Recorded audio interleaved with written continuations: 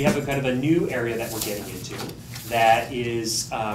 really a challenge for us at Planned Parenthood, because it is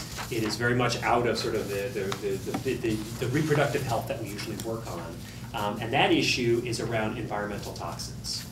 So things like, how do pesticides affect fertility? How do pesticides, how are pesticides linked to birth defects,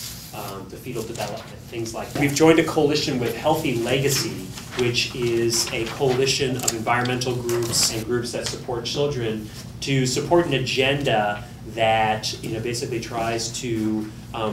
limit the environmental impact of toxins on newborns, on fetal development, and through things like the pesticide, is it called the Pesticide Right to Know, remember the first one, which is a really big piece of legislation, especially in farm country. We're still in we still have a large agricultural sector, and the legislators that are sponsoring that legislation are from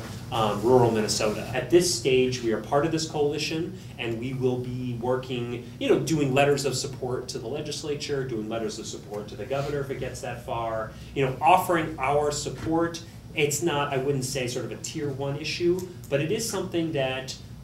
I do believe need to begin to get involved in, because reproductive rights and reproductive justice is also the ability to have healthy children. And if we are all being affected by an environment that we don't understand and we can't control, and that corporate America is poisoning our future, we have a right to know that, and we should be involved. And so this is a real, unfortunately, it's a growth area, and it's something that we need to keep track of. Planned Parenthood is very willingly getting involved in this, but we are sort of taking our time, because it is, again, a little bit out of our